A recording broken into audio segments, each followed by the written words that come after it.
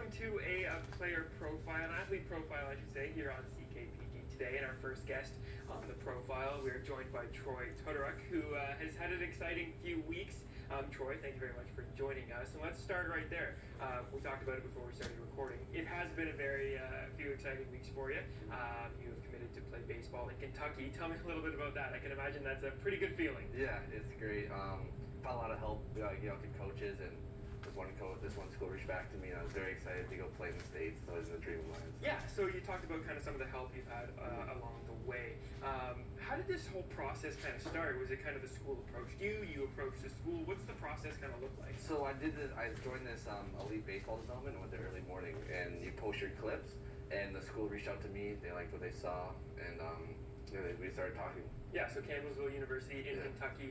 Another really cool part about this, you received a athletic scholarship as well for just under $20,000 American. I mean, what does that feel like? I imagine just going to play baseball in the States is one thing, but having financial support and kind of a school wanting you so much that they're going to pay you to come there kind of thing. I mean, that's really cool too, I bet. Yeah, it's great. It's a great help for me and my family. We're all super stoked about the scholarship. It'll definitely help us financially to get down there. That's awesome. So let's talk a little bit about kind of how you got there. You've been playing baseball here in Prince George for a while kind of thing. Tell me how you got started in baseball and things. Well, when I was younger, my parents, they all played baseball and softball, and I played all my life basically, but I quit baseball in grade 8.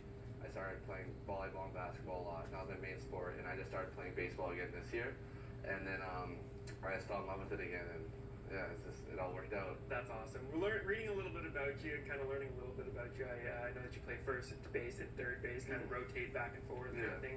Those are two very different positions, I can imagine. Why the corners? What do you like about the corners? I like third base. It's just like the ball usually comes there pretty quick and you have more time. Even though it can be scary sometimes, it's nice to know you have more time that comes there. And first base is always just a nice, relaxing position. You just gotta catch the ball. Yeah, maybe a few stretches. Yeah, exactly. Kind of thing.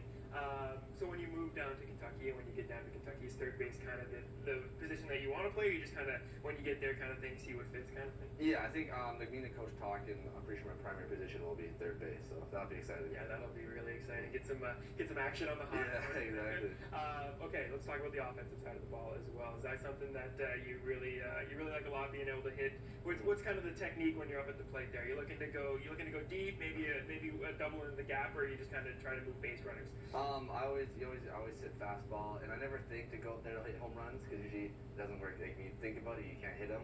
I always try to make good contact. Even if it's an out, but good contact, you still feel pretty good about it and confident for your next AB. Absolutely. I mean, that's what happens. You don't think, and then you hit home runs. Yeah, exactly.